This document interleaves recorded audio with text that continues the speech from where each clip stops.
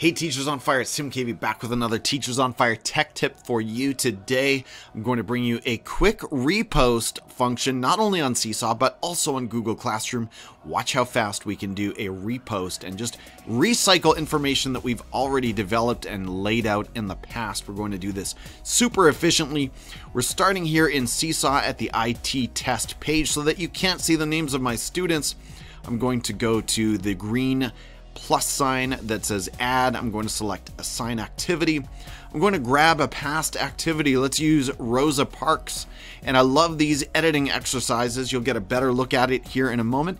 Instead of hitting assign, I'm going to go down to the three little dots right here and select copy and edit activity. That's going to make me a copy just like the Google Classroom repost. And I'm going to call this one Harriet Tubman. Harriet Tubman. It's got all of my instructions for students and some information for parents about what we're doing and the learning target. All about the goal of this learning activity. I need to delete the template that was attached to the Rosa Parks activity, so I'm deleting here, and I'm going to show you how I'm making a new template. So I grabbed these PDFs from Education World. If you don't know about them, they're fantastic. If you teach middle school, you should get in line, get on board, there we go, with the Education World everyday edit activities. This is what they look like. You get these beautiful PDFs that you can print out at your school's photocopier, but I'm going to grab this and use it for Seesaw. So here I go. I'm doing Command Shift 4 to select part of the screen and then save to my desktop. Let's do that. Then we're going back to Seesaw and we're going to add template for student responses, upload file. Let's go to select from computer and look around on my desktop. I know I've got way too many files on my desktop, but here we go, Harriet Tubman. There's the graphic, the JPG file that I need. We're going to hit the plus sign. This is what it looks like. Students can hit this microphone. They can, no, we're not going to do that right now. They can start recording their way through and then use the pencil tools to actually show me where the 10 mistakes are and explain why they are mistakes. That is the really important thing to me. So they're going to go through that once I post it. For now, we're just going to hit that green plus sign. See, it says Harriet Tubman. Students have got that template. Now we're going to hit save, and the assignment has not been assigned yet. It's not been posted. It's ready to go though. So I'm going to assign and select my class, 8CA, assigned to one class. There we go.